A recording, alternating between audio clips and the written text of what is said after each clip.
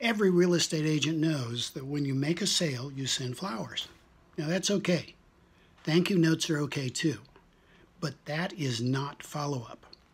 Others think sending a company newsletter showing new listings is okay too. But believe me, that is wrong in so many ways. Remember this one thing. If you forget everything else, do not forget this. The only reason for follow-up is to create a relationship and keep it going, not to get a listing or a sale. Let's look at your newsletter. It is your #1 follow-up tool. If all you do in your newsletter is list houses for sale or tell about those you have sold, I guarantee sooner or later your prospect will unsubscribe. Now, if all you do in Facebook or LinkedIn is post listings, your connection is going to lose interest.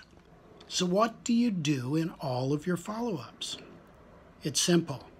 You stop selling and start delivering good, solid information your prospect or client can use or will be interested in. Now, please don't tell me you can't write. Here is some ways that you can easily be creative. Answer a question you were asked this week. If one person wants to know it, a lot more do. Curate an interesting article you ran across. It doesn't have to be about real estate either. To reprint an article without plagiarizing, you do what is called to curate. To curate an article, write your own title, then write a short paragraph about what the article says and why you think it's important. Then post the entire article, or at least the main parts of it.